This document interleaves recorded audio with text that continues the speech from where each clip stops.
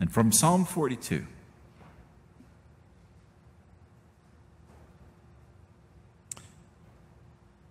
As a heart longs for the flowing streams, so longs my soul for thee, O Lord.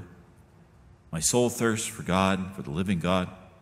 When shall I come behold the face of God? My tears have been my food day and night, while men say to me continually, where is your God? These things I remember as I pour out my soul.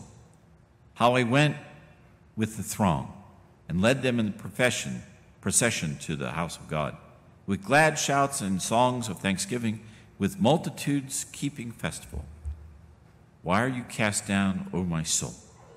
Why are you so disquieted within me? Hope in God, for I shall again praise him, my help and my God. My soul is downcast within me. Therefore I remember thee from the lands of Jordan and of Hemron to the Mount Mishar. Deep calls to deep at the thunder of thy cataracts, and all the waves by the billows have gone over me. By the day the Lord commands his steadfast love, and at night his song is with me, a prayer to the God of my life. I say to God, my rock, why hast thou forgotten me? Why go I mourning because of the oppression of the enemy? As with the deadly wound of my body, my adversaries taunt me, while they say to me continually, where is thy God? Why have you cast me down, O my soul? Why have you disquieted within me? Hope in God, for I shall again praise him, my help and my God. Friends, this is the word of the Lord. Thanks be to God.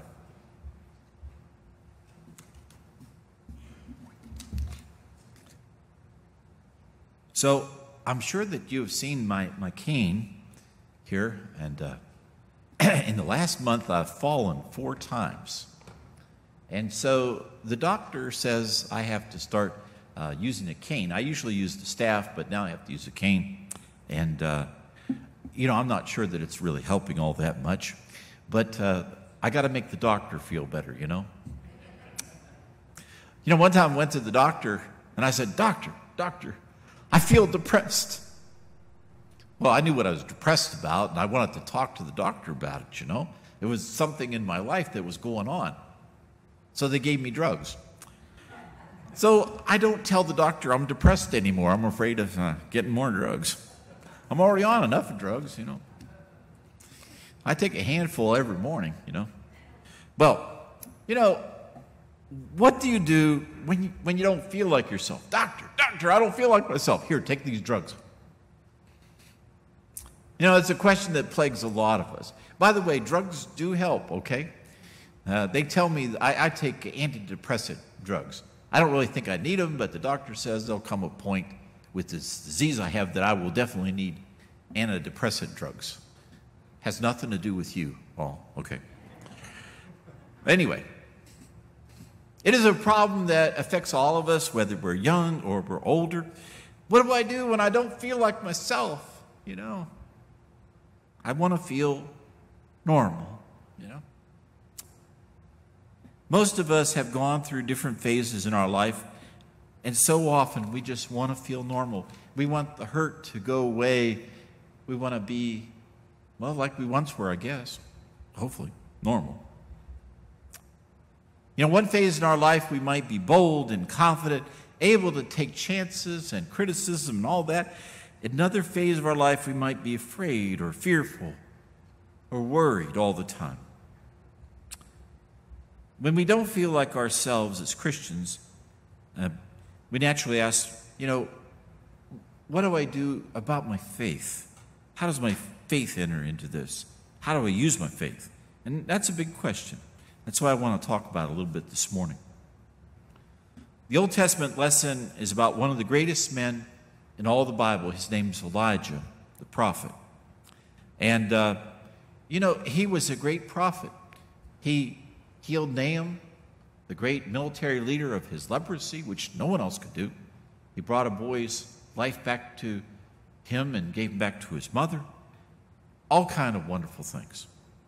He could speak the words, just speak them, and it would not rain for 3 years. He was at the top of his game. He was the best of the best. He was really a prophet. And people came to him from all around, and sought his advice. And, he was on top of the mountain. I've never had that kind of spiritual power. If you come to me and ask for rain, don't do that. That's not good. Okay, it might not rain. But Elijah just defeated 400 prophets of Baal. And if you think of this, it hasn't rained for 3 years. And they're up on top of this mountain. And Elijah kind of, sets up the scene. And he says, you 400 prophets, you do your thing and get God to bring the rain. Okay? And the whole point was they had, the gods who brought the sun and the rain and all that. And he's basically saying to them, I'm going to challenge you. My God can bring the rain. So they do that all the day till noontime. Nothing happens. Elijah has his sacrifice watered down with great big water pots. He builds a moat around it, fills it up, that sort of thing. And he goes and he prays, Oh, Lord, please don't make me look bad here. You always want to pray that too.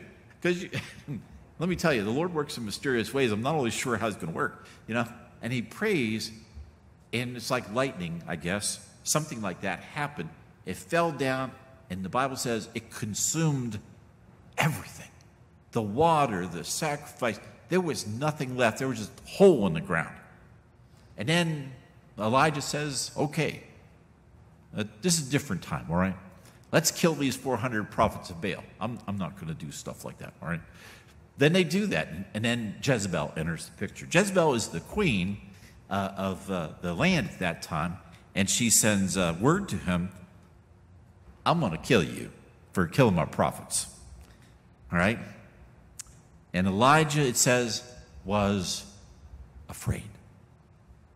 Now, I think when the Bible says it like that, it is very serious about, he was quaking in his shoes, and he runs for his life. He's so distressed that he runs down to Beersheba, and he leaves his servant there. All great prophets seem to have a servant to help them with stuff. I don't know how this exactly worked, but it just seemed that way. So he leaves him. He doesn't want him to get killed. And he goes on into the desert. It says he sat down under a broom tree. And he was so exhausted, the angel had to come and help him. And he says these words, I have had enough, Lord. Take my life. What he says is, I want to die.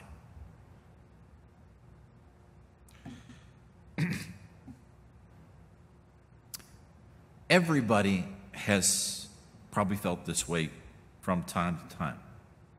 If you've ever felt defeated by life, if you've ever felt that all your work hadn't made any difference, you're really good company, because that day under the broom tree, Elijah hit rock bottom. Every time I go to the ALS clinic, I go to see the social worker comes. You have the physical therapist, the occupational therapist, and you have the social worker, and then you have the psychologist person. This is really good. And one of the questions always is, have you thought about hurting yourself? That's a euphemism. What it is, have you thought about killing yourself? Okay? Anybody with ALS who has it badly, okay? I will have it badly someday. If they say no, they're lying. Okay? I already know this. It's funny, but we all lie to our doctor. Oh, no, I never thought about anything like that. You can't tell them that. They put you on more drugs. Oh, my goodness. They come in and take all your guns out, take your knives out. And, it's really awful. You can't tell them stuff like that. I'm not saying to lie to your doctor. I do, but it gets very funny after a while, And you realize what to tell them, not to tell them. One day I told him how much I weighed, when I didn't have any clothes on in the bathroom, and, got on the scale, and it was so different from theirs, it screwed everything up for 3 weeks. So I don't tell them anything anymore. You weigh whatever. I'm like, oh, fine, okay, good. I have these little devices to take my blood pressure and all that. I don't tell them anything. Oh, well. Anyway, so Elijah, man, he's hit rock bottom. But he's not lying to himself or to the Lord. He says, I am in a bad way. I have hit bottom. I don't want to go on. Kill me. Well, the angel comes, feeds him. It's a nice picture. He has, the fire and the hot coals, and the angel is making bread and something else. If you've ever been out in the wilderness and someone has made you food, it is a beautiful thing.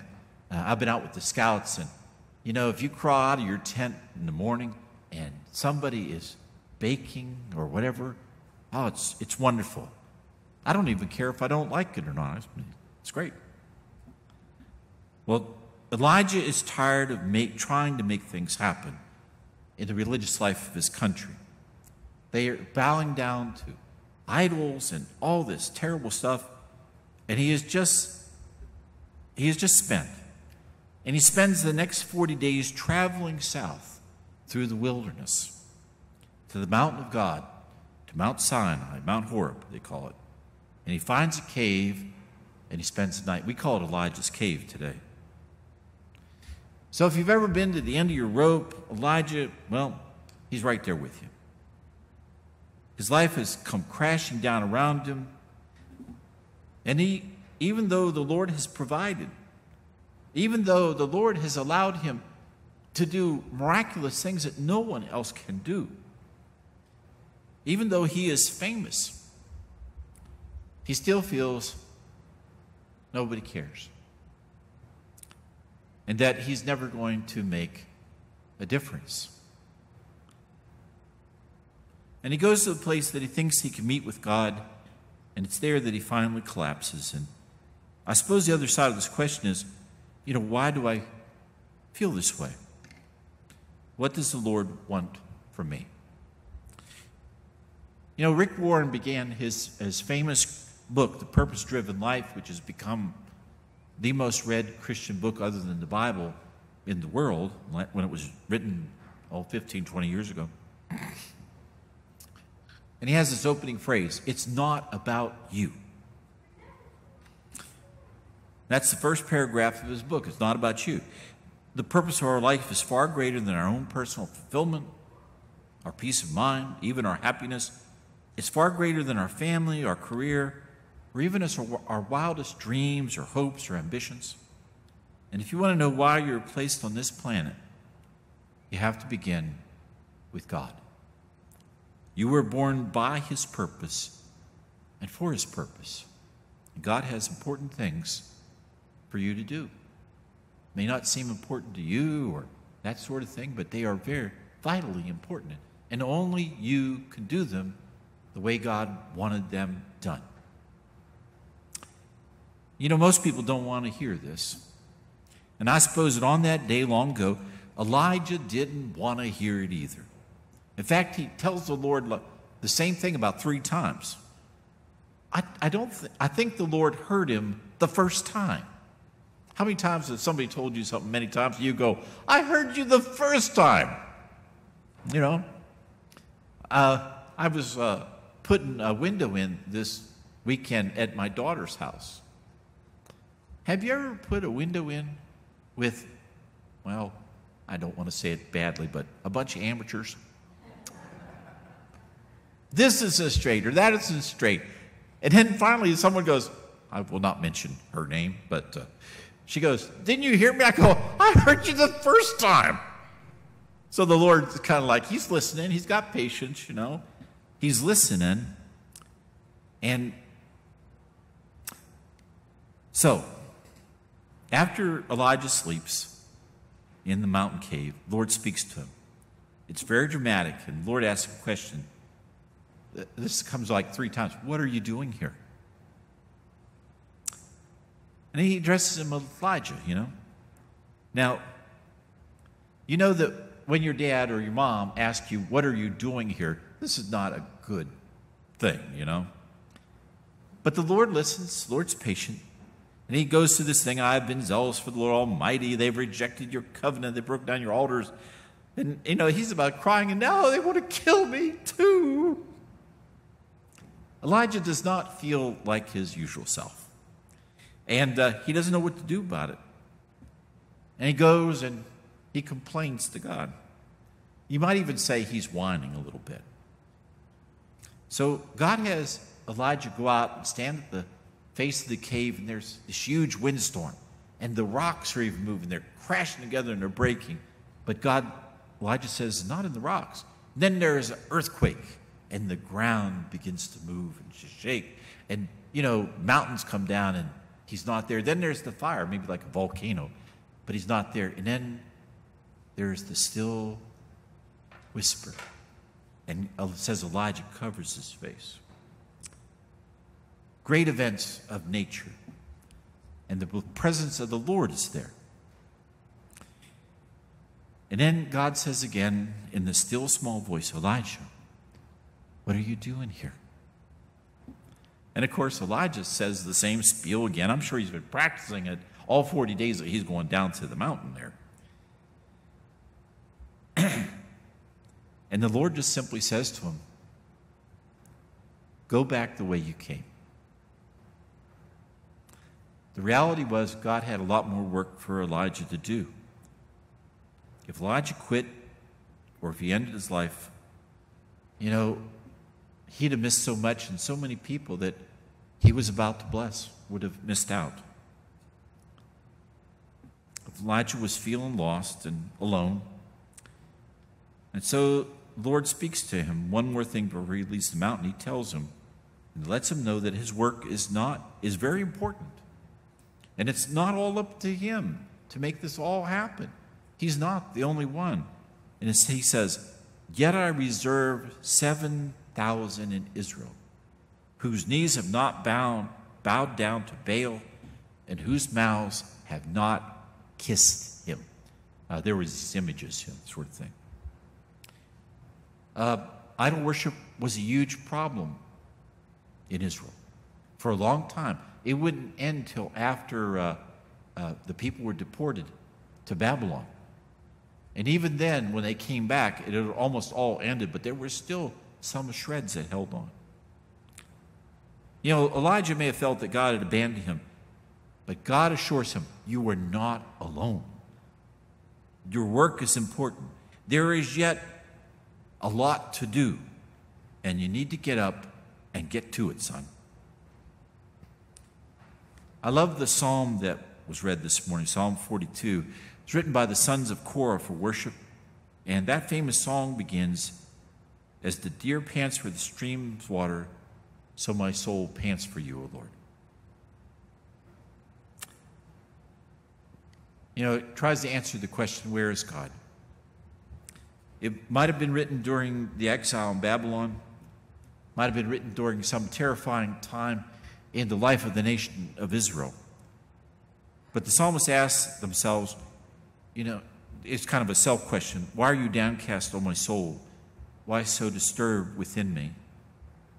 Put your hope in God, for I will yet praise him, my Savior and my God. He goes on to say that the waves and the breakers sometimes sweep over him, and he feels sometimes like the Lord's forgotten him.